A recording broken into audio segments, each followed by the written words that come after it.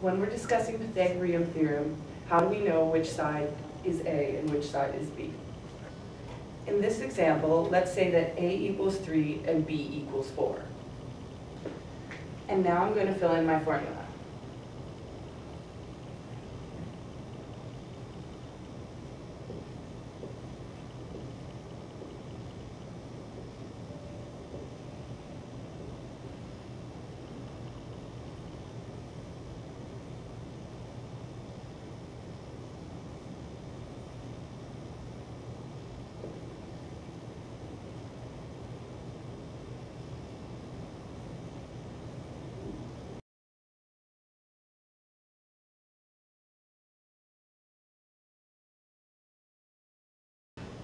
Okay, and let's do the same formula over again, but this time let's reverse the numbers and make A equal to 4 and B equal to 3.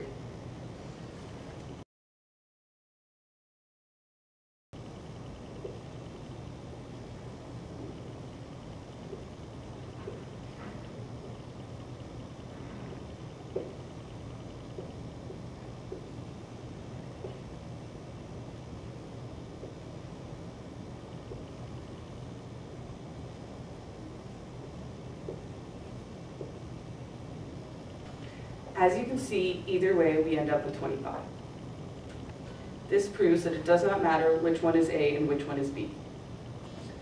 All that really matters is that you are able to correctly identify which is the hypotenuse H.